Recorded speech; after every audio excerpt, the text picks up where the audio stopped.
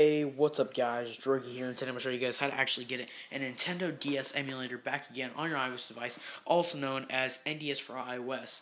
Okay, all you are going to need for this video, and keep in mind, about to show you something, is head on over to Safari.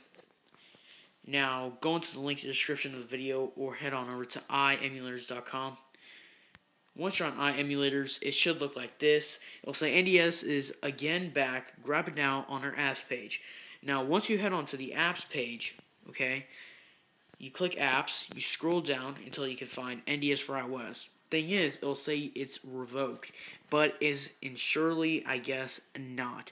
Go ahead and click install, and it will come up with a prompt asking dl.boxcloud.com would like to install NDS4iOS.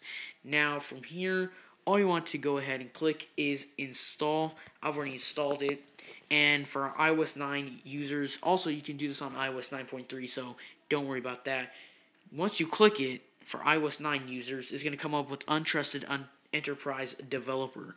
Now, it's quite easy. Head on over to Settings, go down to General, scroll down all the way until you can find Profiles and Device Management.